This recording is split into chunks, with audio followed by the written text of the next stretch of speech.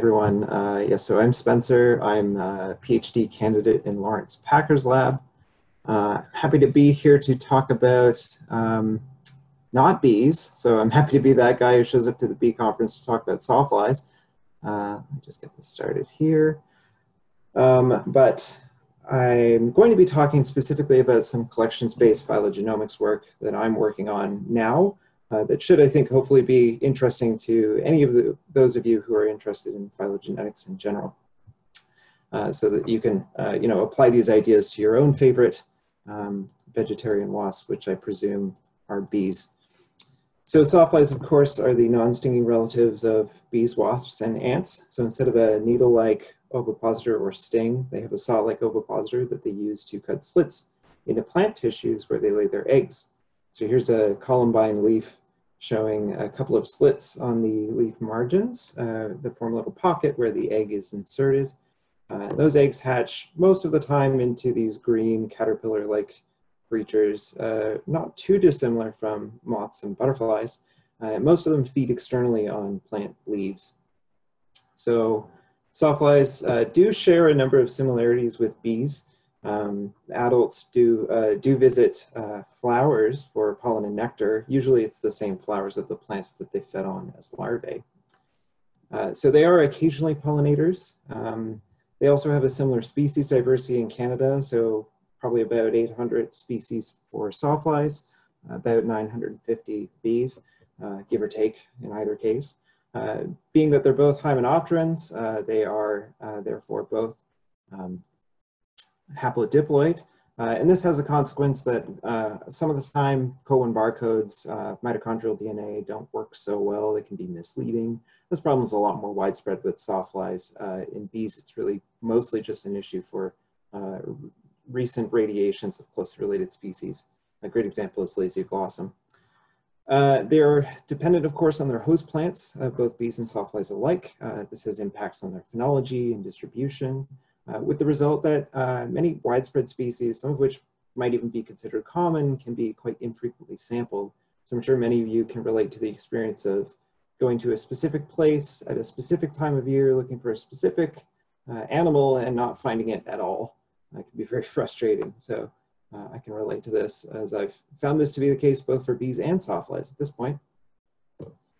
There are some differences, of course. So sawflies are free-living larvae. They feed externally on host plant tissues, whereas larval bees have their cozy little homes inside of nest cells, feeding on pollen provisions. So as a result of that, bee adults tend to be longer lived, because, or at least females are, because they're spending that time collecting pollen to provision their nests, whereas sawfly adults are, they're only alive for a few days, usually maybe a week, just long enough to mate and lay their eggs. Most notably, at least in my opinion, is their diversity patterns. So globally speaking, sawflies are more diverse in cool, moist regions, particularly in the northern hemisphere, whereas bees are more diverse in hot and dry regions. So in fact, that pattern in sawflies is one of the reasons that I initially started studying sawflies. So they have their highest species diversity at higher latitudes, northern temperate kind of subarctic, Arctic regions of the northern hemisphere, in contrast to most other living groups, which tend to be more diverse towards the equator. So I'm interested in exploring this. As far as I can tell, the best way to do it is using molecular sequence data. Now, as I just mentioned, most of the specimens that I come across were already collected a good amount of time ago. So they tend to be kind of lower quality DNA sitting in collection drawers in cabinets in museums. So the issue is really this. So most of the information we have about most of these things in terms of taxonomic and faunistic information, that is to say distributions, phenologies, and ecological information, that information accrues over time in the form of museum specimens, slowly and gradually, not the result of one or two expeditions to collect fresh material. So many, maybe even most species wind up being known only from preserved specimens with relatively degraded DNA, which is an obstacle for molecular research. But new methods more and more are making it possible to recover genomic data from such specimens, many of which, in many cases, even very old specimens with quite degraded DNA. So there are kind of two categories for approaches to museum phylogenomics, so to speak. The first one is shotgun sequencing. So this approach essentially involves sequencing short random sequence of the genome and assembling those into contigs, map them onto a reference genome. And then you can use that sort of patchy genome to do whatever you like. It's a very malleable approach. You can apply it to essentially anything that has DNA, and you can use those patchy genomes to ask questions about various scales of diversity. So the real promise is that you can get really well-resolved phylogenies just by making serial analyses at finer and finer scales, evolutionarily speaking. It's a little bit expensive. You need high sequencing effort to get good depth on those reads.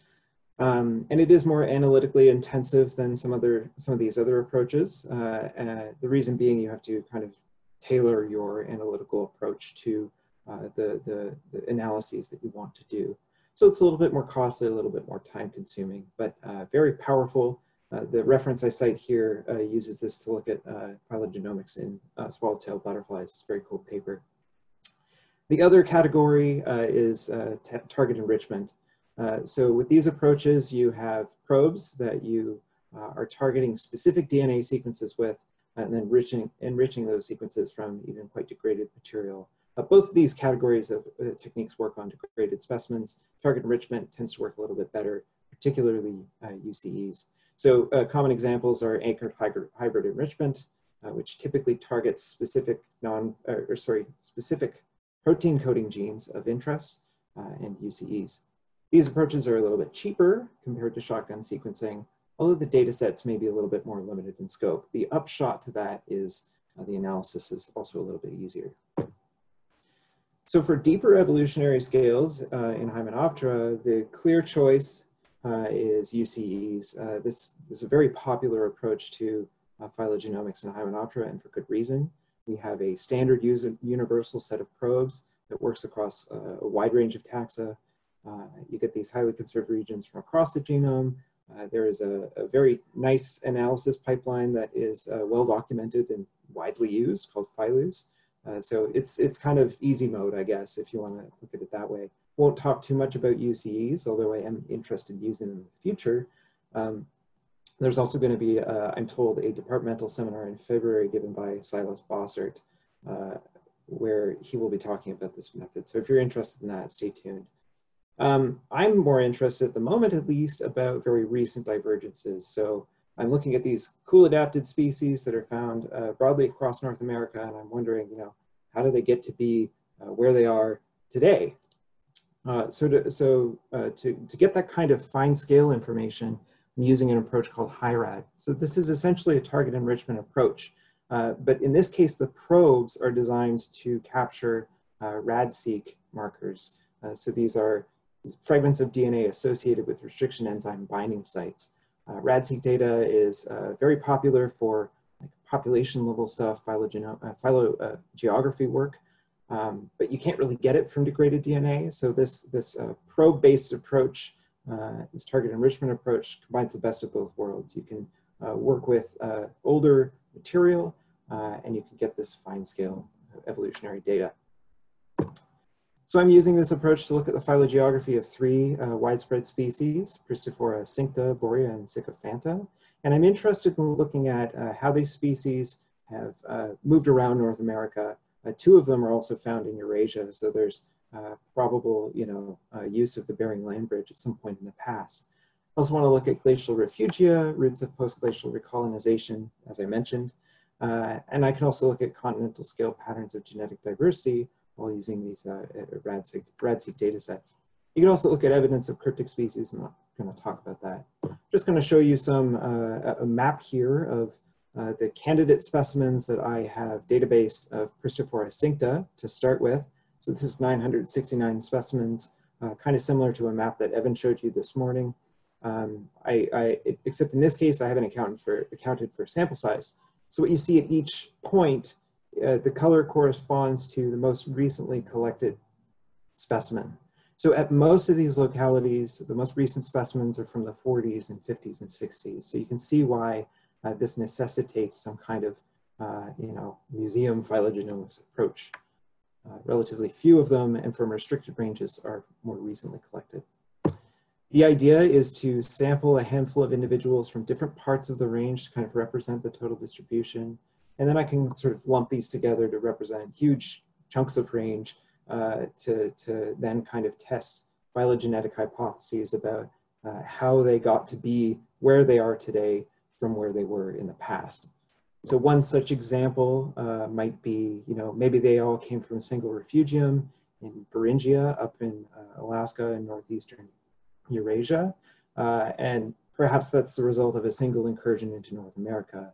So hypothetically, if that were the case, you might expect to see the phylogeny to come out looking something like this, where all of the North American populations come together in a single clade, Eurasian ones are off on their own, and you've got this kind of west to east this pattern of divergence. One other possible scenario might be two separate incursions into North America. So I actually have some evidence from CO1 barcodes that this seems to have happened in this species. So, maybe there was an earlier incursion and that those populations sheltered in a different refugium than the ones that more recently sheltered in Beringia. Who knows, right? These are just two alternative hypotheses of a good number of hypotheses that I intend to test. So this is just to give you an idea of what this approach will be used for in my case. Yeah, and I'm also going to be looking at some kind of more traditional population genetics stuff, or in this case, population genomics. This is just a dummy visualization to give you kind of a visual cue to remind you of similar maps that you've seen. This is all a work in progress. Results are yet to come. Thanks very much, COVID-19. So I'm working on this right now, but hopefully the general approach is interesting to some or all of you. Thanks so much for listening. Yeah, thanks, Spencer, and thanks again for going ahead